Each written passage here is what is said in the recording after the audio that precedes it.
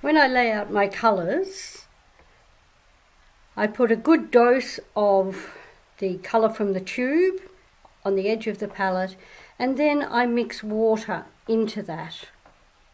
I don't put a whole lot of water out and mix and add paint madly, because I will finish up with too pale a puddle of paint and I will waste a lot of pigment that way. This well is on an angle, and so a colour like cobalt that is quite heavy in pigment will tend to fall to the bottom here. So I will always have a gradated wash in here if it sits for any length of time. When I'm changing from one colour to another, I just spray the colour out, which dilutes my puddle a little, but wastes very little paint. Normally I would work from light to dark. So here is my yellow. I'm adding a little bit of colour and I'm starting to blend that colour into the water.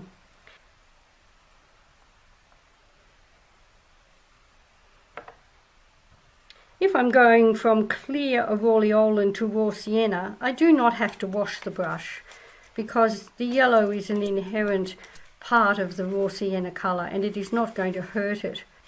I'm also using a synthetic brush which doesn't mind a little bit of rubbing and scrubbing, and that saves my good brushes from this mundane mixing part of the process.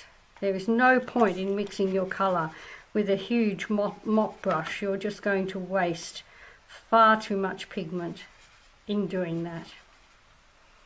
I can go from this colour to the burnt sienna and also do not need to wash, because the colours are compatible and I'm working from light to dark, and therefore the mixing is quite seamless when I'm within a range of a hue. Doesn't work quite the same with the blues because they have inherently different characteristics. Into my cerulean, which also has a slightly heavier pigment, as it is not a brand that has a phthalo base for this colour.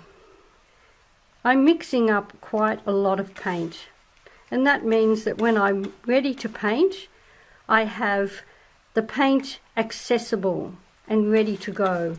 I don't have to wait. Now I've run out of puddles on an angle, so I am this time using just a scooped bowl to mix the ultramarine in.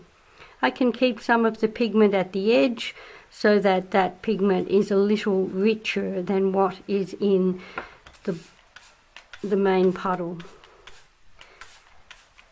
You can't have just puddle paint. You also need real pigment that is undiluted for accents. And this is the palette that I work with. This range of colours are the ones I use for almost all of my work. This is a rose madder. I don't have a purple. I make my purples from the rose madder and the cobalt blue and ultramarine blue that I use. Turquoise is a richer greenish hue than the cerulean, and from these colours and these colours I can mix almost any green that you care to name.